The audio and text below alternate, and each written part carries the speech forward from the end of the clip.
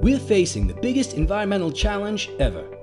Our planet is warming up. To stop this, we need to save energy and reduce CO2 emissions. But what are traditional industries doing to fight climate change?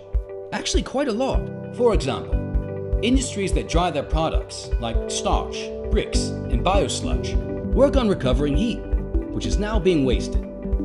To dry things, air is heated up, but after drying, warm air is released. This means the heat it still carries and the energy put into it is lost. Innovative heat pumps are needed to recycle this waste heat. This is what DryFiciency is demonstrating. Industrial heat pumps to recover waste heat. Maybe a heat pump is heating your house.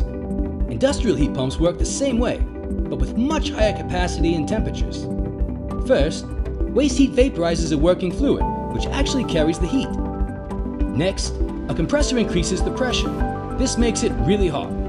The hot working fluid then heats up the air needed for drying and becomes liquid again. Starch, bricks, biosludge, and many other things can be dried.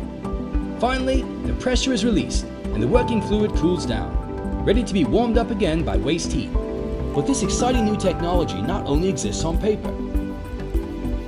Argana will recover heat to dry starch for many applications, while Wienerberger will make drying of their bricks more sustainable, reducing the overall eco-footprint of your house. And Scanship will reduce the energy needed for the drying processes of waste material such as biosludge. After successful demonstration, the novel, high-temperature industrial heat pumps can be installed in many more industries to increase energy efficiency by up to 80%, reduce CO2 emissions by up to 70%, and help to limit global warming to 2 degrees Celsius.